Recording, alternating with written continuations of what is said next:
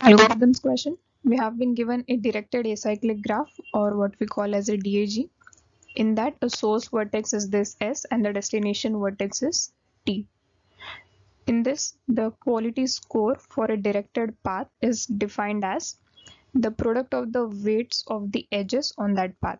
For example, if we have a path from A to B to C and the weights are, let's say, 2 and 3, then for this particular path, its quality score will be defined as the product of weights of edges, which means 2 times 3 equal to 6.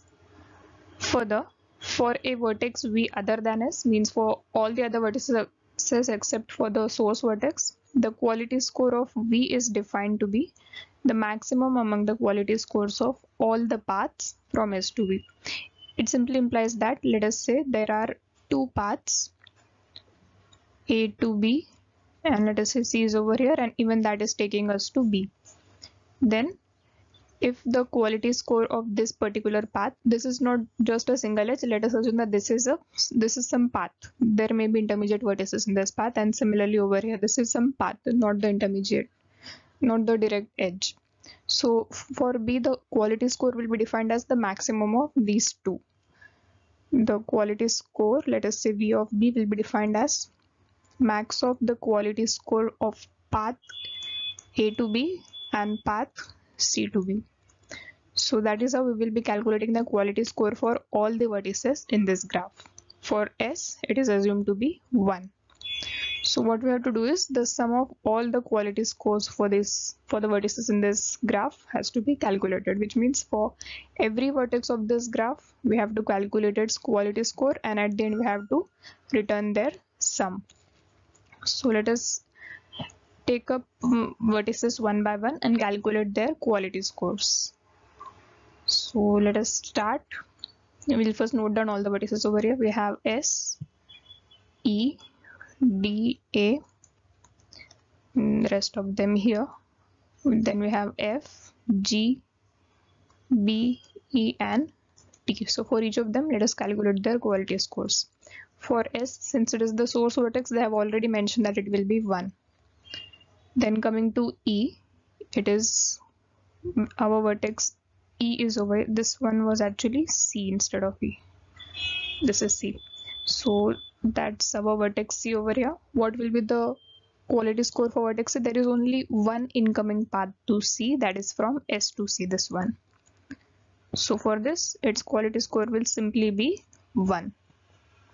Next, coming to D, it is over here. Now there are two paths that can take us from source to D. The first path is S to C and then C to D. The second path is from S to A and then A to D. We will be taking the max for these two. If we take the first path, that is SCD, then we will get 1 into 1, which is 1. And if we go SAD, then that will give us the quality score of 9 times 1, which is 9. So we will be taking the max of 2, hence 9. Now coming to A, vertex A is here. There is only one incoming edge, so there is single path S to A. Hence its quality score will directly be 9. Now coming to F, F is also having just a single incoming edge, a single path S to C and then C to F. So for this path, its quality score will be 9 times of 1, which is 9. Now coming to G, it is having two incoming edges. Let us clear our graph for better understanding. So now what are the different paths that can lead us to this vertex G? Starting from S, we can go either this way, SCDG, SCDG, or we can go SCFG, SCFG, or we can go SADG, SADG. Is there any other path leading us to G? No, there are just these three. So we'll be taking the max for all of them. If we go by the first path, SCDG, then the quality score will be 1, 1, 9, which is 9. For SCFG, it will be 1, 9, 1, again 9. For SADG, it will be A, D and G. Here it is 919, so 81, and that is the max. So we'll be taking 81. Now coming to B, it is over here. There is only one incoming edge, single path, SAB, whose quality score will be the product of 9 and 1, that is 9. Now coming to E, here it is. Now there are again multiple ways for reaching to E. First one would be SA, SC, D, E. S, C, D, E. Next would be S, A, B, E. S, A, B, E. There is no other path possible. Or there is one more, S, A, D and E. S, A, D and E, this way. So for each of them, let us calculate the quality score. For the first one, which is SADE, it will be 919, that is 81. Then for SCDE, it will be 1, 1 and 9, that is 9. For SABE, it is 9, 1 and 1, 9. So we'll be taking the max, which is 81. So now we are just left with the final destination vertex, that is T. For that also we are having multiple paths, and we'll take the max quality score for it, which means the quality score which will give us the maximum value from different paths. So let us first identify what are the different paths for reaching to T. First one would be SCDGT.